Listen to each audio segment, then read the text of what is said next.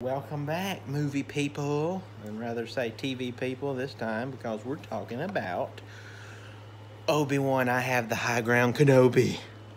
Yes, that's right. We're talking about the Obi Wan Kenobi TV series that came out on Disney Plus. A little behind on this, but we'll go ahead and do it anyway. And you have to overlook, I got makeup from doing the Batman videos, but yes, here today I have with me another super Star Wars nerd. Fellow Jedi Master and Obi Wan Kenobi fan, London Reagan. Yep. And we also have joining us Obi Wan Funkenobi. That's right, I have the bobblehead of the actual from the show, not the Clone Wars bobblehead. This is the Obi Wan Kenobi original TV series Funko. So yeah, we got London, me, and Obi Wan Kenobi Fununkobi. We'll set him right there. So yeah, Obi Wan Kenobi originally was supposed to be a film. It was supposed to be a spin-off solo film with Ewan McGregor coming back.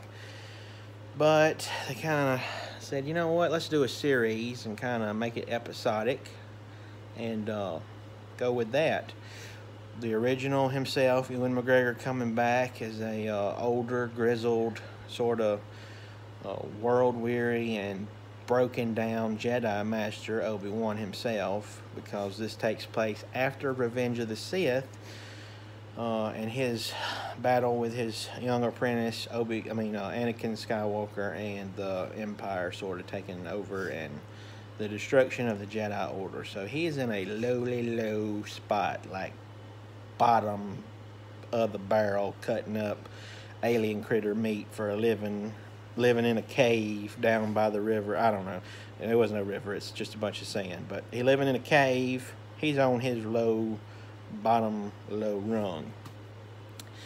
But he gets called back into action by Senator Organa, which comes back as I think Jimmy Smits he came back and played his character from the original as Senator Organa. And what happens is this new order of Siths, which is the Inquisitors, have kind of hired out these mercs to kidnap a young Princess Leia. And so Obi-Wan's called back into action and face his fears of letting his Jedi powers out and about, because they are being hunted like Salem witches.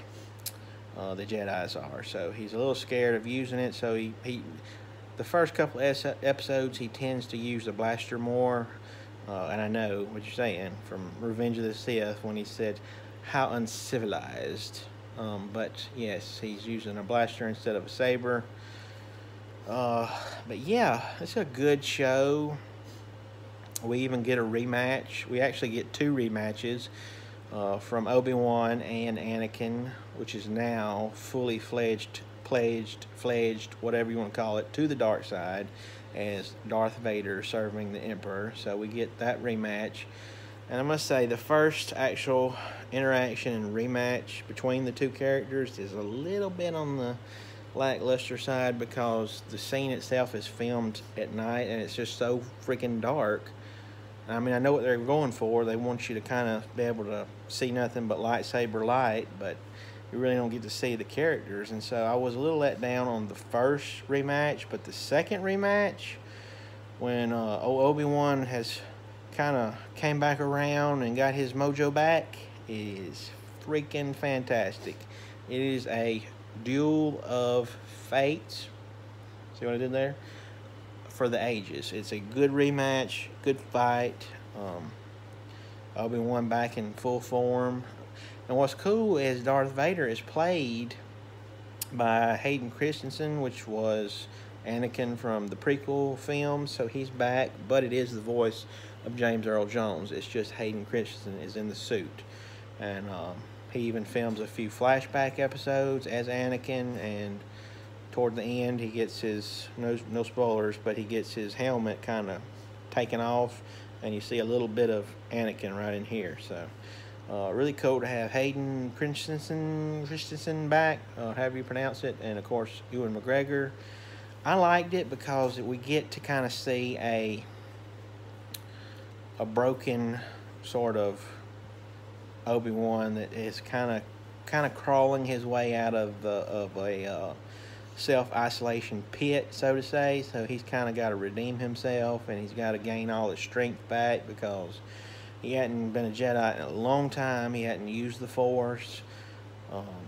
Doesn't really remember how to use the Force per se, or wield a saber. So he kind of gets his butt handed to him in the first fight, but it works really good. Like I said, I like the whole old man, almost like Logan feel to it, because he's out of shape, but he has to get whipped back into shape and find something to fight for again. So it works really well. If you're a fan of the prequels, you'll love this one. If you're a fan of any Star Wars trilogy, you'll like it, because they kind of connect the two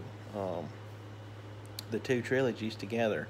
And what's really interesting is you kind of see how, I think it's in A New Hope, we remember Leia sending a message to old Obi-Wan, so we kind of learn how she gets acquainted with the old Jedi Master.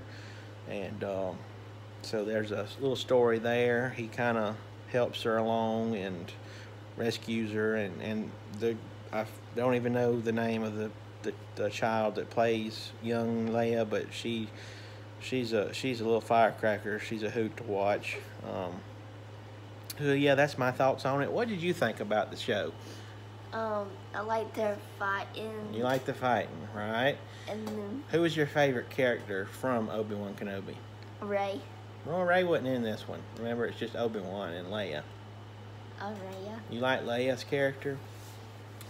So, how many thumbs up would you give Obi Wan Kenobi series? Just one? What about two?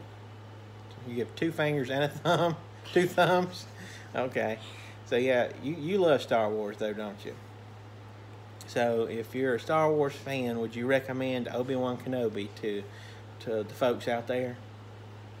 All right. So what you want to add to it? Anything else? Nothing else? All right. So folks, you get 2 thumbs from London. You get 2 thumbs from me.